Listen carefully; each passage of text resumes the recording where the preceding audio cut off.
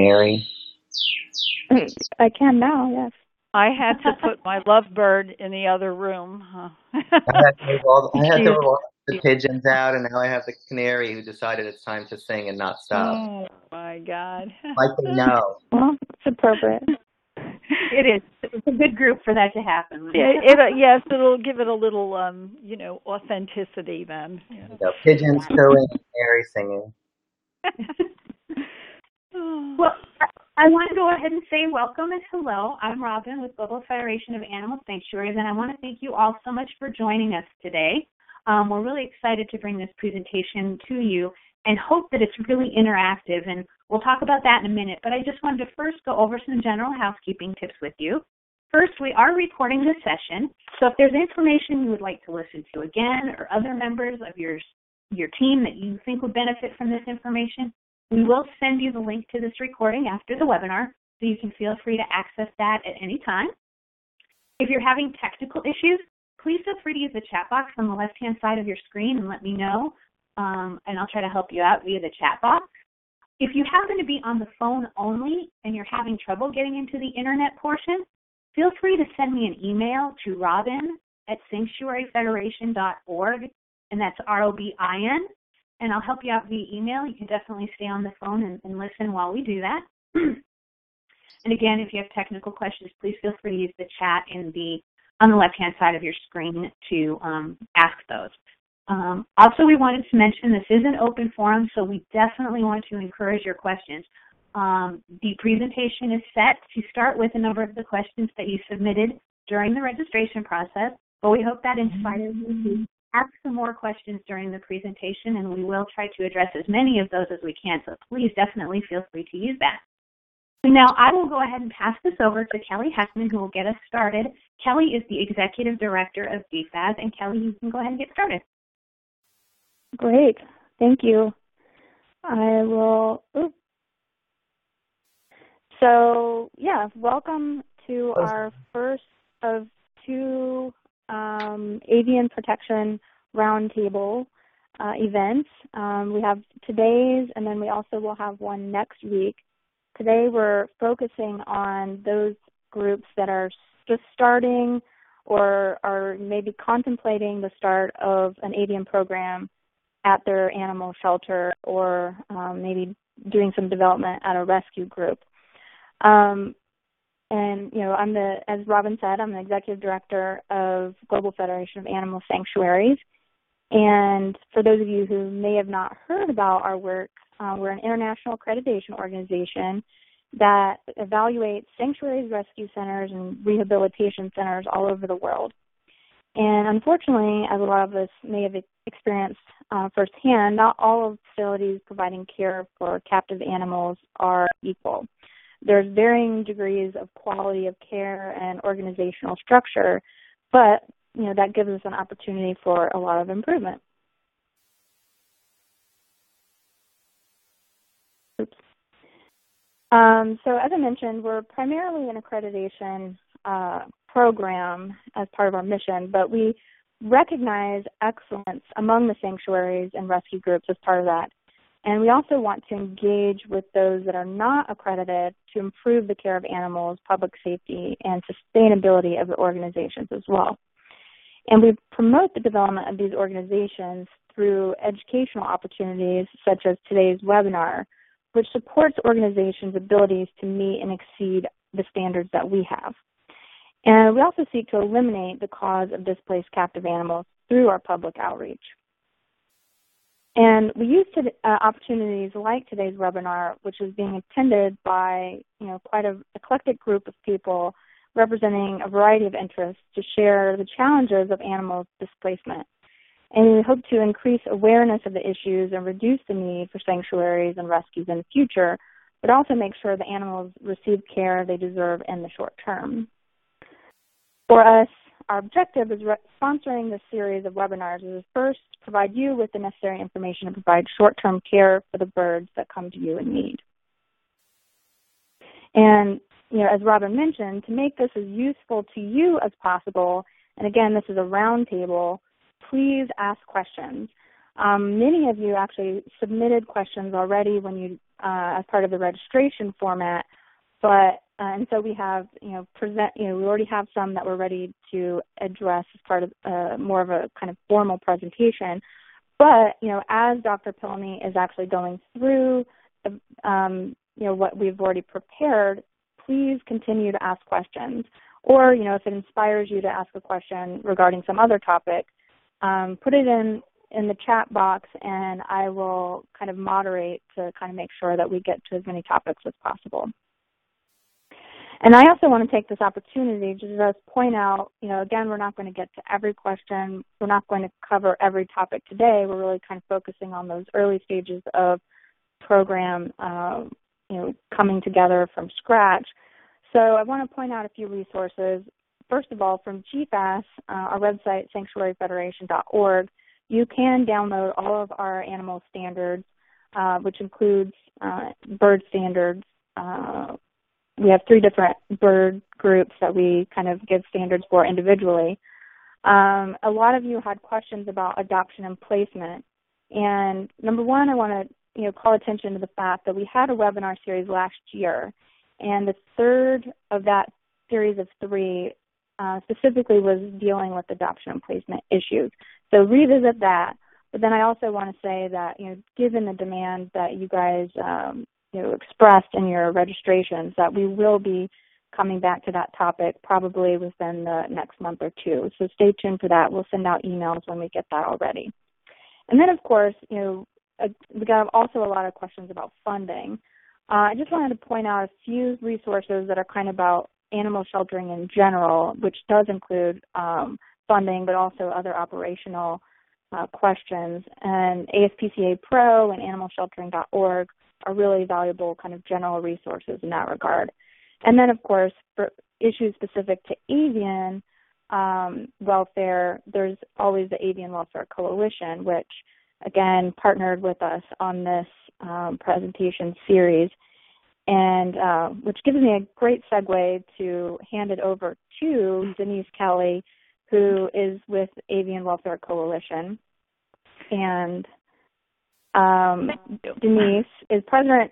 I'll give you just a tiny bit of intro. President and co-founder of Avian Welfare Coalition, and which was formed in 2000 in order to raise awareness about the plight of parrots and other captive birds. And I just want to emphasize one of the resources that they have is a handbook, Captive Exotic Bird Care, a Guide for Shelters, which is an amazing resource that they put together and is available for you. But from there, I'll let Denise kind of take over. Thank you. Thank you very much, Kelly. I'd like to thank everyone for joining us for this second webinar series. Some of you were here with us last year, and to you newcomers, we're welcome to have you. I also wanted to thank Kelly, a very special thanks to Kelly and Robin Mason and the Global Federation for working with us to coordinate this presentation. As Kelly said, AWC was formed in 2000 to create a voice in the animal protection community for parrots and other captive birds and to raise awareness to the issues associated with captive bird welfare. We serve as an educational resource for the animal protection community, lawmakers, and the general public. One of our key concerns when we formed the organization was to address the needs of displaced parrots. And with that, we had 2 goals in mind. One was to improve the standards of care for birds in shelters, temporary shelters, and permanent sanctuary. And 2, to engage with the animal sheltering community and utilize the multitude of resources that they offered in an effort to widen our reach and help more birds in need. Recognizing also that most cat and dog animal shelters already face enormous challenges and were not necessarily equipped to deal with birds, which caused us to found our Avian Outreach Initiative that was designed specifically to provide animal shelters with the tools to help them help birds. Kelly mentioned it started with our publication of our handbook, which is a 112-page guide, Captive Exotic Bird Care, a Guide for Shelters. We also did present at our Avian Care workshops at shelters and humane conferences. We've done that over the years. We developed a series of free downloadable how-to guides available on our website at avianwelfare.org/shelters. All 16 address specific topics on caring for birds in the shelters. And finally, partnering this amazing opportunity with the Global Federation of Animal Sanctuaries to bring these necessary resources online via these Avian Care webinar series. For those of you who were not with us for last year's 3-part webinar series, Caring for Exotic Birds in the Shelter, I really recommend that you visit the Global Federation's Avian Education page to view all 3. In planning this year's series, we wanted to create this more interactive forum where shelter workers and volunteers could get answers to their specific questions.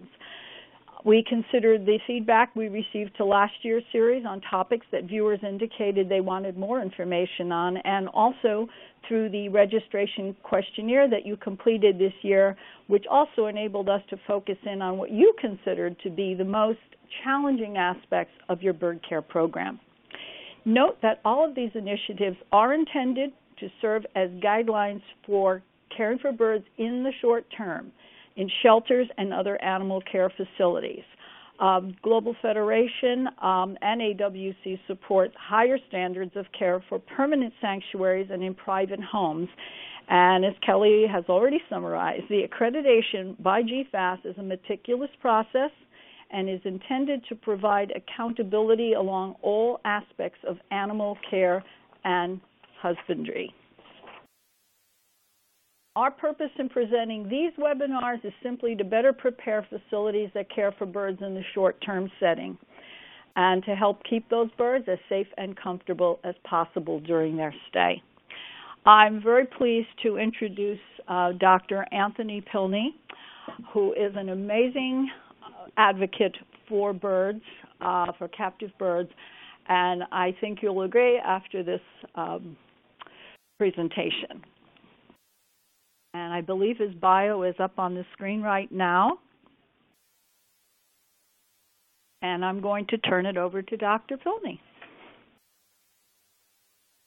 Thank you very much. It's my pleasure to be here. And I appreciate all of the work and efforts through the Global Federation of Animal Sanctuaries and through the Avian Welfare Coalition in allowing me here today to speak on this topic as we all work together and continue to bring more awareness to an issue that we all certainly wish we didn't have to deal with. And that has to do with pet relinquishment. And specific to birds, what are we doing and how are we dealing with issues relating to the unprecedented number of unwanted birds? Unfortunately, there are places for them to go. There are not places for them to go. And in other situations, places for them to go are no longer able to take them in. So we've been working on this initiative for quite some time, and as you've heard Denise say, to bring awareness to the needs of birds in the short-term shelter care situation. What we're looking at is how can we help and structure animal shelters to be able to take in unwanted pet birds and be able to care for them until we can come up with a more permanent plan. And that leads through to a number of different complex issues and a number of concerns which we'll address today in this webinar discussion. As you see here, there is a general outline of what we'll be talking about as we go through. You've heard from the other speakers already to please list your questions and please list any comments or concerns, and we'll try to address those as we work our way through. Now, one disclaimer, as you saw in the earlier slide, is everything we talk about is related to parrots or pet birds and working with them in the shelter situation. So when we talk about planning, we're talking about equipping a shelter to start taking in birds. And I realize some of you may already be doing this, and some of you may be in the stages of contemplating whether this is something your shelter will be able to do. What we have to consider in this question is what is the first thing to address when starting an avian shelter program? And this, like most of the questions, is very complicated and has a number of other sub-questions. But the correct answer really is, can it be done? Is it really feasible? Is it really possible? Is the shelter or the environment that you want to start receiving these homeless birds in going to actually be able to house them, care for them, provide for their short-term needs, and be able to do right by these animals? We're talking about an enormous amount of support, which is probably the second most important thing to address when starting a shelter program. Do we have the volunteers? Do we have the interest? Do we have the support of the shelter itself for the allocation of space? Are they willing to utilize their resources that are available, as well as the hot topic, funding? Is the money there? Is the support there? Are they willing to pay staff to assist? How are we going to work through starting this shelter program when we think about the absolute feasibility or the possibility of setting up a shelter program? Now, many people that have successfully done this have realized that some parts of it are very simple and some parts of it are exceedingly difficult. I had mentioned a little bit earlier that those established sanctuary type places that have taken in unwanted birds have worked through a lot of these issues, but a lot of those are currently full or unable to take in any more birds. So as we continue to deal with the numbers of unwanted birds, we need another place for them to go. So planning this out is really, really important and really key to this. Webinars like this, other online resources like that through the Avian Welfare Coalition's guidebook, and other shelters that are successfully doing this, as well as sanctuaries and rescue organizations, can also help advise in the planning. But overall, we're looking at the considerations of what it takes to do it and whether it's really something that's going to be able to happen. It takes teamwork, it takes cooperation, and it takes a lot of thought and planning from a lot of different people to pull it off. Now, this changes gears a little bit, and this is a very complicated topic when we're looking at the needs of unreleasable pigeons and doves specifically, but when we're looking at unreleasable wildlife in general. Now, this in itself could be an entire webinar discussion because we have to look at several factors. One of those are federal and state laws regulating care of wildlife.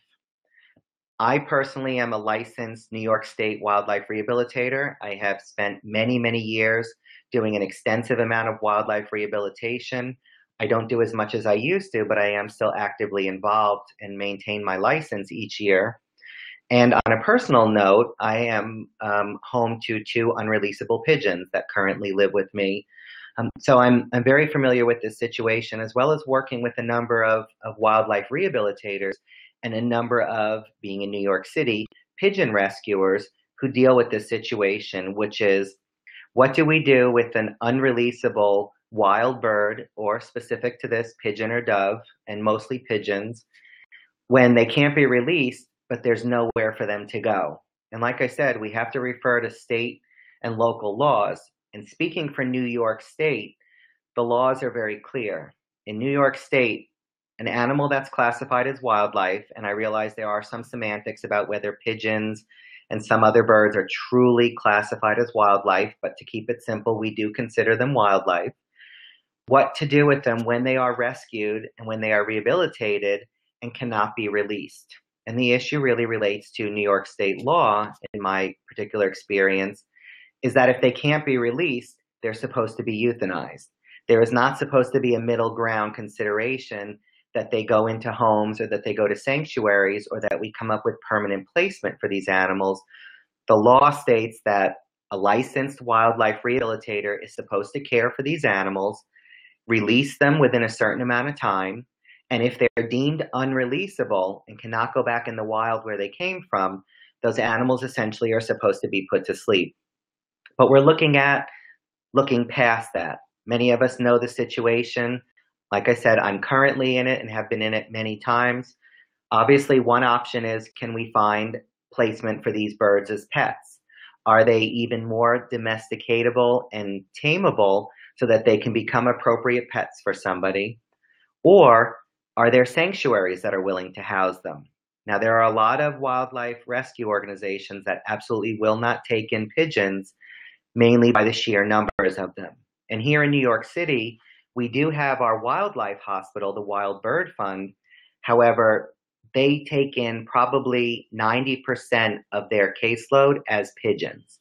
So it would be overwhelming for a shelter in a sanctuary. It would be overwhelming to consider where all the unreleasable birds are going to go. So if we got into that situation, obviously you'd have to align yourself with a licensed wildlife rehabilitator or become one yourself and work with placement of these birds into permanent situations. We are obviously in the same situation with them as considering them an unwanted parrot. There is no place for them to go if we don't have a partnership with either a sanctuary or with either placement in a home with individuals that are willing to turn them into pets. Obviously, working with licensed wildlife rehabilitators, they can offer solutions, they can offer advice, but the needs in the shelter situation of taking in unreleasable birds also relate to the fact that they may be in shelter situations longer. And that puts more burden on shelter workers and volunteers, increases the cost of feeding and care, and is essential that these animals, if they are in a situation where they believe the quality of life is such that they should not be put to sleep, we're left with one of two avenues: finding a home or sending them to a sanctuary that's willing to take them in. Now, shifting back to specific issues relating to the shelter itself, when we're looking at elaborating on key components of a space or key components of a home setting when we're taking in fosters, obviously as well, a number of different considerations that can stem from this main question. One of those obviously is space and caging. That's the fundamental basic for taking in a bird, is a safe cage environment. We're dealing with situations in a shelter where hopefully a shelter is cooperated enough to allow the intake of birds.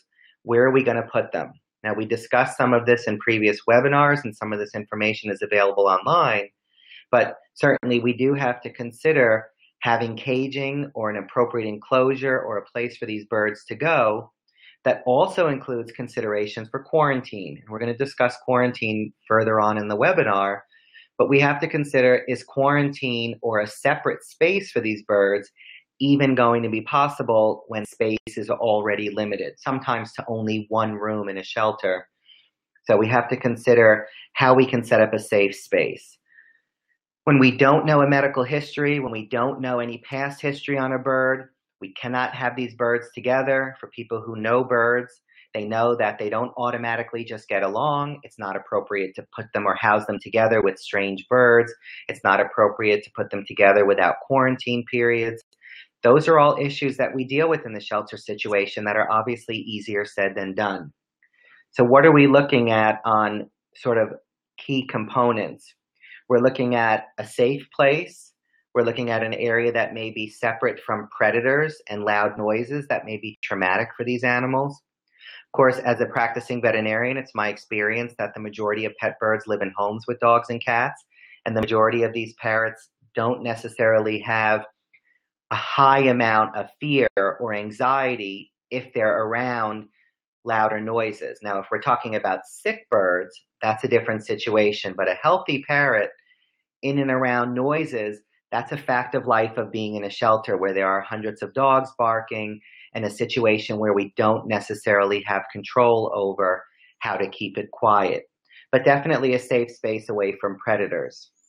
Once again, we'll talk a little bit more about quarantine as we move through, but anybody that has birds and anybody that's working with birds to take them into a shelter situation has to start with the basics.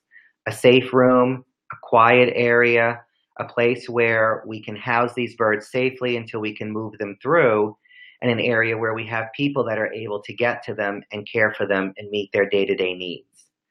Now, when we're talking about a home setting for foster care, the majority of these situations certainly are going to be people who are taking a bird in to care for it, ideally with the intent to find permanent placement or a permanent home for it. In this situation, it's along the lines of how do we care for a pet bird in our home? Housing, caging, funding for care, food, unexpected veterinary costs, all of these are considerations that come into play when we look at setting up a proper situation. And building on that topic is a serious concern, is what happens if we need to accommodate for a large number of birds. For instance, when we deal with the all too common hoarding situation or these large-scale seizures. And obviously, this is going to be a case-by-case basis, and it's going to be largely demographic and largely based on the availability. We're talking about taking in a large number of parrots, let's say a breeding facility or a hoarding facility, or a situation that's considered neglectful or abusive, and somebody can take in anywhere from 50 upwards of 150 parrots, including breeding pairs, sometimes chicks, nestlings, adolescent birds. And in a situation like this, it's very difficult. And going back to my first question, honestly, the real thing to decide is, can you really do it? Can you really house and care for and properly take in that number of birds? Most shelters and most facilities aren't equipped to do it. Most shelters and facilities couldn't do it if it was a dog or cat kind of situation. So when we're working on a smaller scale with birds, it's a very difficult situation. Could we actually ever do it? Do you have the space? Makeshift cages work. Standard dog and cat stainless steel cage banks work. Pet carriers, dog kennels, any of these type of things as a temporary home, as long as they're escape proof based on bar spacing and they're able to be set up properly, may work as temporary housing. And oftentimes in hoarding situations, that's what people have had to do. Standard plastic cat carriers or pet carriers, dog kennels, anything of the like may have to be used. And sometimes, like I said, is the only option. Then the second part of the taking in a large-scale hoarder situation, which may, like I said, be hundreds of birds, is can you then start coordinating yourself with other volunteers, an increased need for volunteer help, foster homes, moving birds through, getting these birds vetted and checked out? Can we set up a situation so that these birds can come in, be examined, identify any that are hurt, any that are sick, any that are in need of immediate serious medical care? And then do we have the ability to make that happen? Of course, then we're dealing with a large-scale hoarding situation where we do have to make that really, really tough decision. When we have 100 unwanted or homeless birds, and we identify some that are seriously very, very sick, we have to start considering humane decisions at that point, which always get into talk of humane euthanasia for animals that are horrifically injured or in a terrible situation. Even if it steps before what we consider suffering, that has to come into consideration. And that means there have to be people willing and able to make those type of emotional and sometimes ethical decisions in dealing with that situation. And then, of course, we have to coordinate with veterinarians. We have to coordinate with volunteers that are able to provide medical care if we have birds in these situations. And of course, this goes beyond the hoarding large intake. We have to have the cooperation and the ability to provide medical care for any birds that are in need in both the short term and the long term. That's a very complicated, very, very difficult situation. Certainly one of those we all can agree on we wish never happened, but sadly it happens all too often, and not only with birds, but it becomes a very complex, very difficult issue. There are, once again, resources about dealing with that. There are people who are professionals who deal with the management of large-scale seizures and hoarding intakes, and there are means to reach out to people to get these situations somewhat under control, under the umbrella of the fact that we can always help these animals, we can always do right, we can end suffering should we need to, and we can deal with how to take in these animals. Space, of course, being key in every one of the discussions that we have, and the ability to actually take these animals in and have a space to house them properly.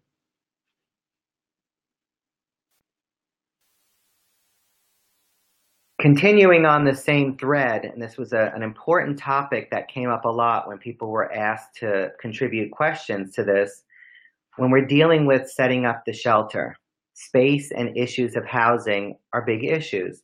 Whether we're dealing with a situation where we're going to have to purchase or get donated bird cages of various sizes, shapes, and bar spacing, or whether we're dealing with having to put these birds in makeshift cages like we discussed before, carriers and dog kennels, things like that, Or are we working with our standard shelter cages, considering those that you'd expect small dogs or cats to be kept in?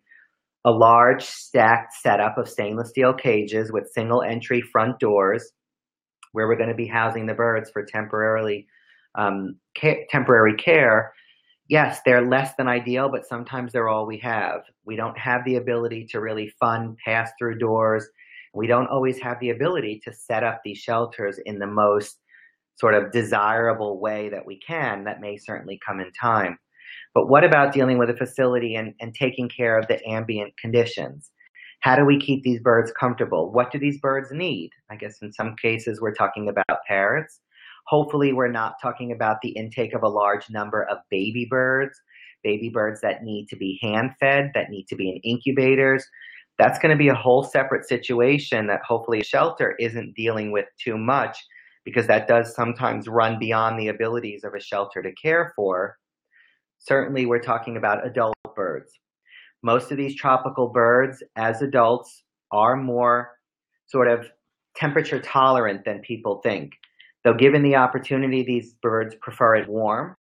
We generally think comfortable home temperatures and then warmer. Most of these birds will tolerate even what we consider to be uncomfortably warm temperatures, but we have to consider that as well. We certainly don't want these birds in constant heat. More important is making sure we have a situation where these birds aren't getting too cold and aren't remaining too cold.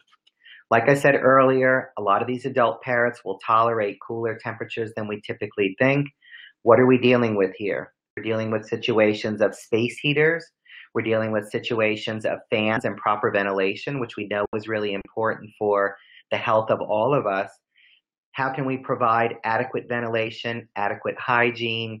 What are the most cost-effective ways to do that? And this largely becomes an individual shelter spacing, funding, and resourceability.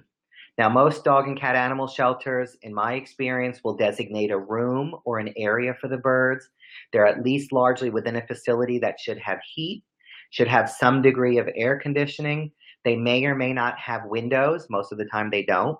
But there may be the ability to put in a fan, and there may even already be exhaust fans in place, all of which ideally are going to save on needing to have any of this installed, because most shelters aren't going to have the funding to equip an area for birds without either outside funding or a room that already has all of that to offer. So the most cost-effective way is certainly going to be a facility that already has the basics for temperature control. Secondary to that is volunteers able to assess the living conditions, abilities to fan and ventilate rooms, and obviously the ability to be able to provide proper heating to prevent it from getting too cold. And as I mentioned earlier in answering this question, hopefully we're not dealing with the very unique needs of newborns and young birds that are in the process of being hand-raised and weaned, because that's certainly going to be a whole different issue for shelters to deal with and contend with in heating and caring for these birds. In general, comfortable home temperatures to a little bit warmer, and these birds should thrive. Birds that are sick or birds that may be unwell for any various reasons may need additional heat. Then we're looking at outreach to veterinarians or veterinary care people. We're looking towards help from the veterinary care people at the shelter, which we're going to touch on later, and certainly support from everybody to make sure that the birds are in a comfortable situation. I'll close this topic by basically saying it goes back to the first question we started discussing. Can you really do it? When we think about the ability to take these birds in a shelter, do you really have the means and the ability to provide a safe sanctuary for these birds?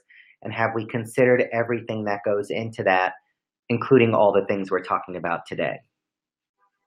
Dr. Pilny, I have a couple questions before we move out of the space issue.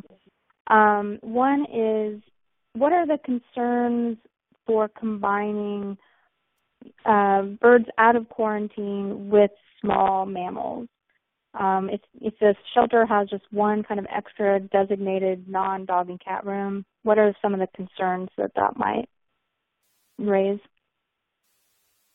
You mean a shelter taking in small pet mammals and their exposure? Well, so having birds and the mammals sharing the same space. Is that appropriate? I think she said rabbits and guinea pigs, like sharing the room with rabbits or guinea pigs.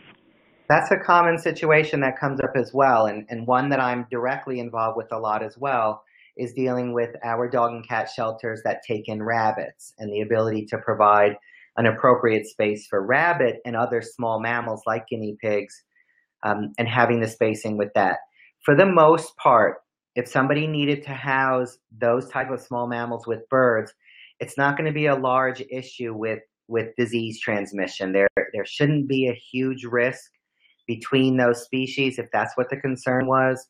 Obviously, a spacing issue is going to come up with that in dealing with having those birds and those small mammals housed together. But in the majority of shelters that are already doing this successfully, if there isn't the space to provide them their same room, housing birds with animals like rabbits, guinea pigs, and the like generally is not a big problem. It shouldn't be an issue. Most of those small mammals are quiet. They're not going to be an issue for causing undue stress to these birds. And that in most cases in a shelter is not going to be a problem other than the amount of room and space they have in cohabitating those two species. Would there be any added issues with reptiles or amphibians? Certainly reptiles and amphibians are going to be a whole separate world when we start talking about properly housing and heating and warming and keeping those animals. A caveat to that certainly is a lot of the small pet mammals like rabbits and chinchillas and guinea pigs are heat intolerant. These are animals that won't tolerate heat and excessive warmth. These are animals that we know need appropriate ventilation, and actually given the choice, most of them, like guinea pigs and chinchillas, prefer it cooler. So that would be a consideration when we're having those animals together, that we have to be concerned about an environment that's too warm. But specific to your question, reptiles is a whole different sort of heating, warming, lighting type of scenario. That's a separate situation. Now, in the short term, housing a reptile, let's say there was a bird room and they took in a bearded dragon and they set it up in a tank, as long as we're really careful with hygiene and we don't have other options, that should be less of an issue. Now, people have talked about disease transmission between birds and reptiles.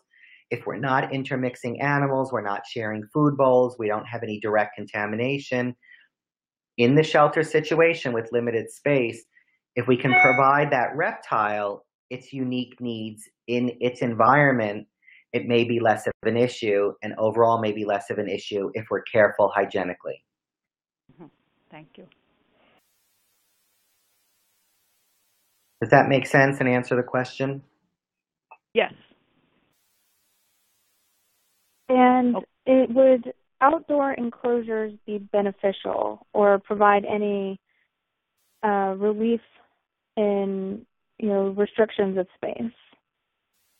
Outdoor enclosures would be amazing. I mean, certainly that would be bordering on a gold standard of any kind of housing any bird, certainly even a pet bird in your home. The ability to have a really safe outdoor enclosure where the animals can get fresh air, ventilation, sunshine, indoor-outdoor runs like some of the permanent sanctuaries have set up, where the birds can fly, where these outdoor enclosures that may be connected to an indoor enclosure certainly would provide more space. It certainly would provide the ability for birds to be introduced and monitored and allowed to live in larger groups because it provides a bigger space. It also provides more room for these birds to be able to act a little bit more naturally and a little bit more normally. So in an ideal world, certainly if anybody could set up an appropriate outdoor spacing, paying attention to climate, paying attention to predators, paying attention to location, in most cases, that would be a really, really ideal type of thing to set up if it were possible. And do you have recommendations for what kind of flooring to have in that situation? There are recommendations that largely depend on the space and the environment. In most situations, if we're dealing with a shelter, I invite people to think along the lines of something like a dog run, an indoor-outdoor space that maybe has an inside part. We're thinking along the lines of disinfection, ability to clean, ability to keep the area disinfected between animals. So we're looking at poured sealed concrete, something that we can hose off and disinfect. We're looking at sealed. If people have ever had experience in facilities where they house laboratory animals for research, there are facilities that are set up not to have corners, not to have edges, not to have places where debris can get lodged. So there are waterproof paints that we can put on the ground and on the walls that help with disinfection, that help with lack of porousness, that help with the texture, that are set up. These are similar to when I was a veterinary student. We had some of these set up where we had an ideal type of enclosures for wildlife where there's a special sealant that you can put that's easy to clean, easy to disinfect. So we're dealing with a situation where what are we people commonly using? Certainly newspaper is easy to work with if you can put a substrate down of newspaper, fold it up, change it out. We start getting into issues with things that create bulk, like wood shavings, sand, dirt, that type of thing. That usually doesn't work, and it's probably the subject of a whole other discussion when you're designing outdoor enclosures. For the purposes of this discussion, a shelter is going to need to think about setting up along those lines of that indoor-outdoor run type of mentality where the birds can go outdoors, but they're in an environment where it's somebody can hose off, scrub off, disinfect, easily clean, maintain that facility without creating a lot of bulk garbage like bedding and shavings, and have something that's disinfectable. Great. Well, I'd say we have a few other questions, but in the interest of time, let's keep moving. And just to say, Dr. Pilny has said that he would respond to questions that don't get addressed today via email. So even if we don't get to your question, he's going to graciously take some time to address some of those later on. So I'd say let's keep going. Thanks. Thank you. Now we move a little bit away from space and we start getting into issues relating to safety and relating to biosecurity measures. And this is specific to a number of people's concerns with how is the shelter managing their staff and volunteers with respect to potentially contagious diseases. And I will keep this question short because I will touch a little bit more on it when we get to quarantine. But this is in respect to mixing species. In an ideal world, we don't do that. We don't have to mix species. We don't have to have birds with questionable or unknown backgrounds exposed to other birds. But as we all know, there is a huge interest in backyard poultry. A lot of people get into keeping some chickens in the backyard, and they don't necessarily understand what they're getting into, and they're faced with the same decision as well. Issues related to noise, hygiene, concerns with care, and then a decision to say, we've got some backyard poultry, we don't want to keep these chickens, now what do we do with them? There aren't a lot of options when it comes to that, and if we're talking about a shelter or a rescue organization that's willing to take those animals in, hopefully they have the setup and the facility and have others of this kind where they could take those animals in. So my suggestion would be if backyard poultry, ducks, any of these kind of animals are going to be potentially taken in through that shelter, the best thing to do is already have resources to get these birds moved through to a proper environment where they have the proper food and the proper setup for animals that usually can be housed with others of their kind easier than parrots, and to move them through safely and securely. And that ideally will avoid any issues relating to biosecurity. Now, when we're looking at an issue specific to if we do have to house them, once again, it comes down to spacing, quarantine, and personal hygiene. Disinfection, keeping animals clean. Sometimes we don't have the opportunity for separate air spaces or even separate rooms. People need to get into educating themselves on how to work with biosecurity measures. There are great resources online through the USDA and some other websites that talk about biosecurity measures, controlling infectious diseases. People can search for these online.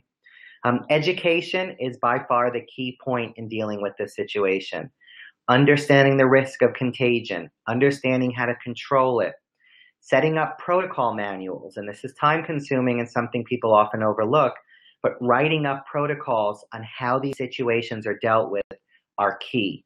Having volunteers, having shelter workers, having people understand what are appropriate disinfection protocols, how to work with certain animals, which animals to care for first, understanding how we don't transfer infectious disease or we don't transmit it further through other animals is really, really important. And this safety largely has to do with, as I said, education. Educating people on how to deal with biosecurity measures is going to be the only way to prevent it.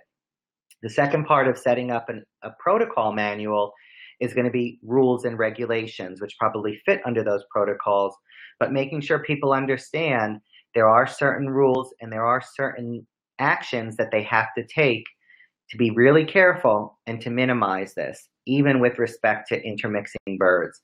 And this goes beyond just those species where we worry can have potentially infectious diseases that they can share. It also has to consider them sharing it with each other. It has to do with concern about the large number of, for instance, one particular example, the number of viruses that poultry have that they could transmit to naive poultry. So it's about education, it's about protocols, and it's about setting up rules and training your staff and volunteers to know how to abide by those. Now, when we talk about getting into veterinary care and we switch sort of the scope, one of the concerns people always bring up is the importance of using a qualified avian veterinarian and how to locate one. And I want to address that on a couple key points. The first is what we mean by qualified avian veterinarian, and there's two ways to look at that. We either have an avian veterinarian who has decided they would like to become a specialist and has gone through the process of becoming board certified so that they can be listed and designated and utilized as a board certified avian specialist in both medicine and surgery. But there are many people, many veterinarians that work with birds that are not board certified, that are capable and are excellent at avian medicine. Maybe they don't have board certification, but they're qualified, experienced, knowledgeable, and they know what they're doing. What this really means is finding a qualified avian vet. One way to start is the website AAV.org. That's the Association of Avian Veterinarians. They have a Find a Vet feature. You can go on their website and look for veterinarians in your zip code or in your city that are members of the organization. They don't have to be board certified to be a member. They're somebody who's obviously shown interest in avian medicine such that they join the largest avian veterinary group in the country and are listed as members, and you can start by tracking veterinarians down from there. The second part of this is word of mouth, talking to dog and cat veterinary practices, finding out who sees birds in the area, talking to rescue groups, talking to sanctuaries, finding out who are those veterinarians that are capable, able, and most importantly, interested in working with a shelter situation. And so that gets us back to the importance now. If you're a shelter taking in birds, you need veterinarians that know and understand birds on some sort of advisory and availability council. Veterinarians working in shelters know dogs and cats. Some of them take it a step further and have some rabbit or small mammal knowledge. They may have zero avian knowledge and zero capability. And in some situations, the shelter vets may not have interest in learning everything about avian medicine just because the shelter they work in is going to start taking in birds. This is where you have to identify and align yourself with an avian veterinarian or veterinary hospital. And I'll extend this a little bit further to veterinary technicians. Certified veterinary technicians or veterinary technicians that know birds are going to be your next best source of medical contact for working with these animals. And some shelters have been very successful in utilizing veterinary technicians that work in hospitals that work with birds. When the veterinarians are not available, these people provide an excellent resource and often are very interested in volunteering and helping, and they can offer a lot when a veterinarian is not available. Certainly, finding veterinarians that are willing to donate their time, willing to serve as advisors, willing to answer emails, willing to consult on cases is absolutely key and paramount. The experience level they have is contingent on what's available. Finding a veterinarian that could help advise on medical procedures, finding a veterinarian that knows and understands birds is doable, it's possible, and it's very, very important. One of those early steps when I keep saying, can you really do it? Can you take these birds in? Are you able to set up a shelter facility and properly care for them? One aspect of the planning and organizing is how do you align yourself with a qualified bird vet staff, or a hospital, a facility that will volunteer, a facility that can give large breaks and huge discounts if possible, and the ability to use word of mouth, discussion, contacting other rescues, and the Association of Avian Veterinarians to really identify and find a veterinarian that'll help. Now, I've answered this question in the last, and just to reiterate some of the key points, if you can't find an avian veterinarian, then obviously we're going to default to whichever veterinarian is there to provide medical advice and care. Hopefully it's not more than just somebody who's licensed to be able to authorize medications, able to buy and administer them. Obviously we're dealing with a situation where an animal may be in pain and need painkillers. Largely, this is going to come down to those running the avian shelter. We're going to need volunteers. We're going to need skilled, qualified people to make recommendation. And then we're going to have to manage health needs. Like I said in the last slide, outreach to veterinary technicians, veterinary nurses, other people who are actively involved, people who work in shelters, people who work in rescue groups, people who are available to advise and help are really going to be your only resources. It's going to be difficult to go online. It's going to be difficult to try to research this. Obviously, when there's no health care around and we're dealing with a sick bird, what do? Well, I generally identify 4 tenets of what we should be equipped to do. 1, provide warmth and a comfortable environment. 2, fluid therapy and hydration. 3, feeding, which covers calories and nutrition. And 4 is time. And sometimes that's all we can offer a sick animal when we don't have veterinary advice, we don't have access to a large number of drugs, we don't have access to getting surgery. In the short term, we need to get these birds comfortable, fed, hydrated, kept warm, and do the best we can to provide short-term care. Don't underestimate reaching out to wildlife rehabilitators. Like I mentioned, licensed wildlife rehabilitators, wildlife facilities, wildlife hospitals, and wildlife sanctuaries may be an absolute resource. Whereas they're focused on wild animals, they can still give you bird advice, they can still give assistance, and they may become a great resource and a great partnership. So it's really important to make sure that you reach out to those as well, because there are people there who often can advise. I'll say it for the 19th time. Don't look past, always look beyond just the veterinarian and look to veterinary support staff and nurses and technicians as a wealth of information in helping with the care of these animals. Now, quarantine is a very important aspect. We're looking at key components of medical screening, which comes during or after quarantine plans are in place. And this in itself could be a very complex issue. To focus on the main points, we're looking at medical screening at intake. The absolute minimum needs to be a full, thorough, complete physical exam. This information is available through the Avian Welfare Coalition. It's been discussed in other topics, but we need to have somebody capable and qualified, ideally a veterinarian. It's not always, but somebody that's able to look this bird over, physical exam, and evaluate. Can they see? Can they breathe normally? Are there any obvious injuries, wounds, traumatic problems? Did they get hurt in transport? Do they have chronic injuries?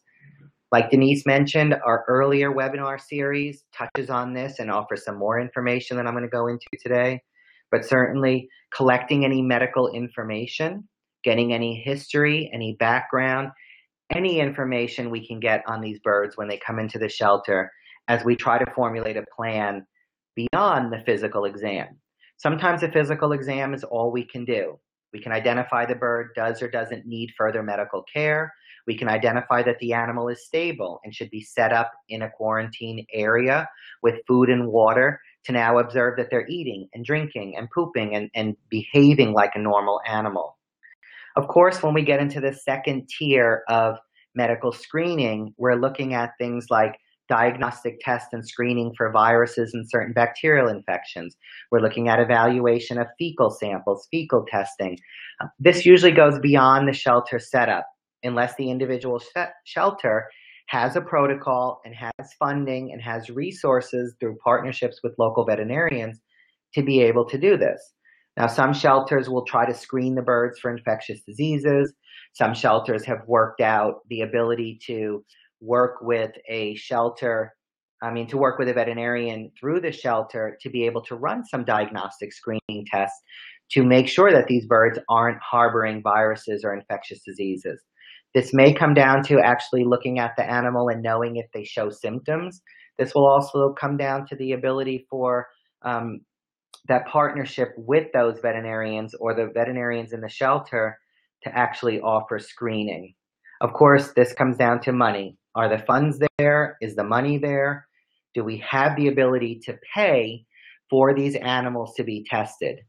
Now, a lot of situations are allowing minimal testing. There's funding to make sure the birds don't have the more common diseases. One more commonly is psittacosis or chlamydia infection, to make sure that their birds are not harboring that. Other situations put it on the adopter or the foster home to screen those birds. When somebody adopts a bird, then they're responsible for any additional testing or screening. It depends on the facility. My veterinary hospital takes in a lot of unwanted birds. We house them, we care for them. We then do a bare minimum amount of infectious disease testing to safely keep those birds in the hospital. And then an owner who adopts them from us has the option of further testing, authorizing that further testing and clearance before they take the bird home or at a later date. So it really just depends on the individual facility. And then getting into more specifics about quarantine, it's a really important topic as we round out this discussion, because I see we're running close to out of time. Basically, quarantine information is available through certain websites, and it's available through the link that you can see at the bottom, as well as a bit more of an extensive discussion in one of our previous webinars for reference. The basic quarantine protocols are very challenging in the shelter. The most ideal is a completely separate room where all new birds are housed away from any other birds so that there is zero exposure. In the event that that bird is harboring or has any potentially infectious diseases that they can share, our goal is to avoid that from happening. The next best situation is no direct contact, not sharing food bowls, not co-housing birds, not allowing them to poop in each other's cages, limiting exposure to droppings, to using water bowls, anything at all that we can do to keep those birds isolated while we're monitoring.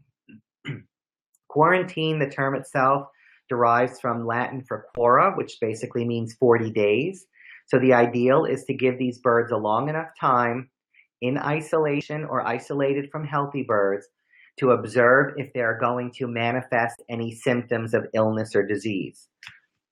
In my opinion, we can shorten quarantine if we can do infectious disease testing, but infectious disease testing can cost hundreds of dollars, and that may not be feasible in the shelter. Basically, what we need to try to do, keep these birds in an isolated environment. The other side of a room sometimes is all we have. Maybe a different type of cage setup that's more enclosed, like a plastic carrier with limited availability for stuff to kind of blow out or for contagion. Observe these birds daily.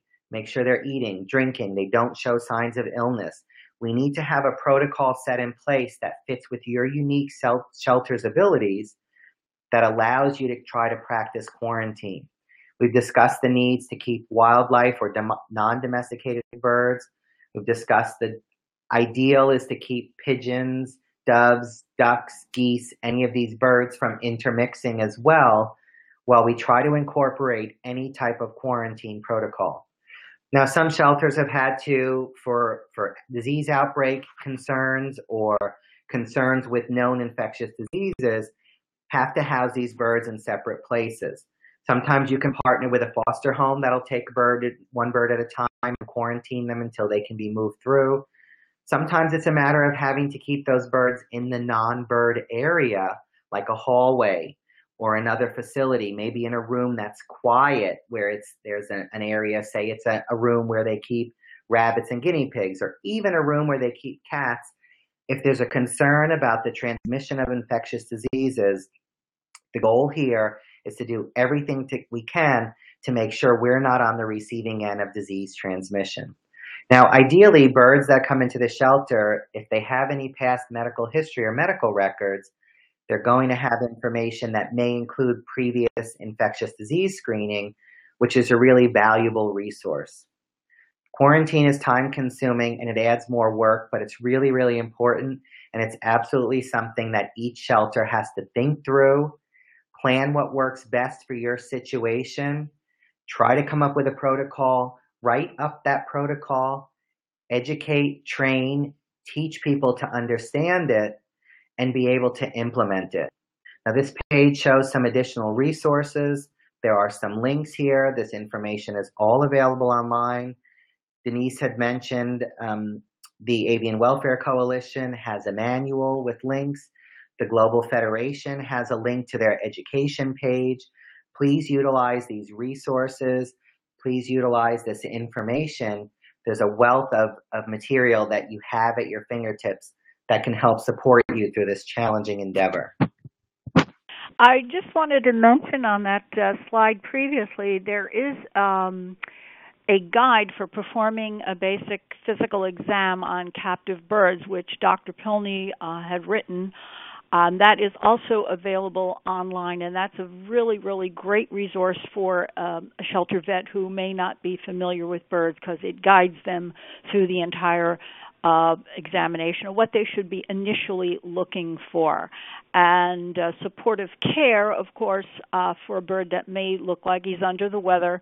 All of these are available online and using those links. And they're downloadable, so you can download them and send them out throughout the shelter. Great, thank you for pointing that out. And as we wrap up sort of the discussion here and going through this, obviously we all know, as it states here, we're the caregivers for these birds. If we're entering a venture of having a shelter, start welcoming unwanted birds. We have to think through everything that it takes to adequately execute that, including space allocation, commitment, time, effort, work, funding, and energy, because we're never going to replicate the environment that parrots live in. We're not going to be able to ever give these captive birds what they need. So we have an obligation. We're trying to look towards solutions, not harp on the problem. We're trying to look at how to make a bad situation better instead of just focus on the limitations. I hope the information herein is useful and helpful. I realize that an hour is not a lot of time to really expand on all of this, but this is an ongoing process. This is open for lots of discussion, for further evaluation. I foresee future webinars, discussions, and any other information that we can all work toward so that there's a global cooperation, global resources, and the ability to really do right by these birds. I know we all agree we find it very sad that we deal with such a problem of unwanted pets in this country, unwanted pets in the world. It doesn't look like a problem that's going away anytime soon, so let's all just really work together and really try to make it a better place for these birds. I thank you very much for your time and listening, and I'll leave it for the others if they have any other last comments. Thank you, Dr. Pilny. I can't tell you how wonderful it is working with you, and all of the cooperation that you've given us to educate on this issue. Kelly? And I just wanted to, yes, thank Dr. Pilny, but also remind people that we will have a second in this series forum next Tuesday, a week from today, with another professional expert, Dr. Lorelei Tivitz, and she will be addressing issues about issues that are existing now. While you already have your system in place, medical issues, how to handle animals, behavioral issues. These are the kinds of questions that we're wanting to solicit right now. So if you go back on the same page, the avian education page on GFAST, there will be the second of the series, and you can register through that same at that same page. Different links, but make sure you register for next week's, and we'll continue our discussion about all the issues that are relevant to keeping avian species safe in our shelter. So thanks again for everybody that participated and came today, and we'll look forward to seeing you again next week. Bye-bye. Bye-bye. Thank you. Have a great day. Bye. Thanks, everybody.